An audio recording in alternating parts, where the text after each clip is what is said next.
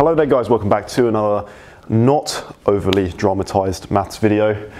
In this video we're doing Laplace transforms once again. We've got the first shifting theorem. This is quite a cool theorem in my opinion. It's pretty cool.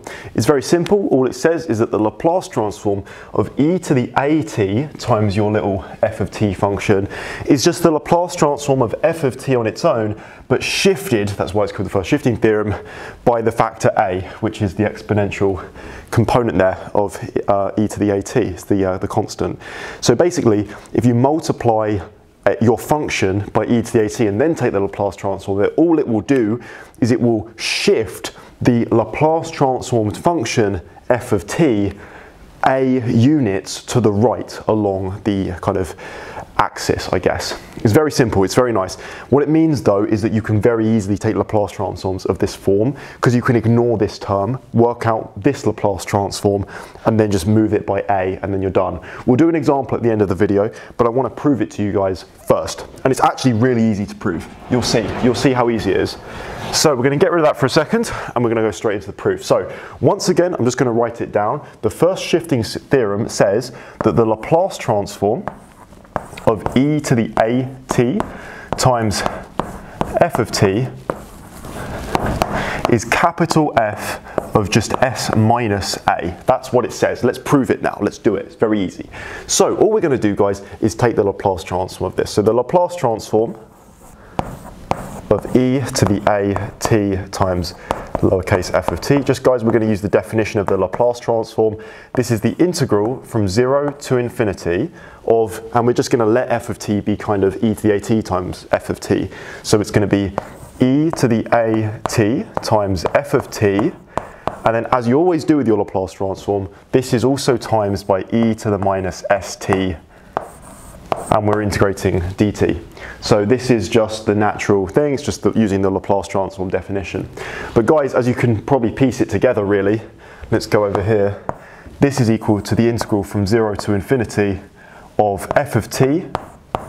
And then guys, we can combine e to the at and e to the minus st and write that as e to the a minus s in brackets t dt, like that. But guys, we don't want to combine it precisely like that. We actually want to factor a minus sign out of these brackets. I'm going to put a minus here, like that, and then I'm going to swap these around. So that's not going to be a minus s any longer. It's going to be s minus a because we've factored the minus out. Now, guys, I don't know about you, that looks pretty familiar to me. This looks a lot like f of s minus a, right? Because f of s, there's an s here.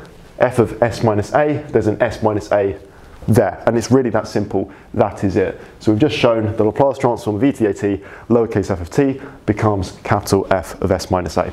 Okay, now let's go back to this board and do an example as promised. Let's work out the Laplace transform of e to the 4t sine t. Okay, so clearly a is the number 4 and f of t is sine t. So again, by the first shifting theorem, this is what we've got right now. All we need to do to work this out is we need to work out the Laplace transform of sine and then just translate it a units to the right, and I'll show you exactly how to do that. So we already know, maybe I'll do this actually in purple, hopefully this comes out right. I'm not really used to using different colors with the chalk yet, but let's just try it. So the Laplace transform of sine t, this is a known thing, it's just 1 over s squared plus 1. That's what it is. So I've already got a video on that, link in description guys, as always. So if we want to, I'm just going to go back to white because it looks kind of silly. If we want to do the Laplace transform of e to the 4t times sine t, all we're going to do is replace the s's with s minus 4's. So this Laplace transform of e to the 4t sine t, like so. This is 1 over s minus 4 in brackets squared plus 1, and it's really that simple. That is the answer. So the Laplace transform of e to the 4t sine t is 1 over s minus 4 squared plus 1. You could obviously expand that out if you want, but there's no point in us doing that. It's too easy for us, guys. It's too easy for us. Hope that was helpful as always, guys. That's the first shifting theorem. Look out for the sequel, second shifting theorem, in a little while. The next video though, we're going to go and look at some inverse Laplace transforms. So second shifting theorem, it is real, it does exist, but you've got to wait a little bit longer for it. Don't worry, this one's more interesting. So see you in the next video, guys. Thank you so much for watching. As always, highly appreciate it. See you in the next one.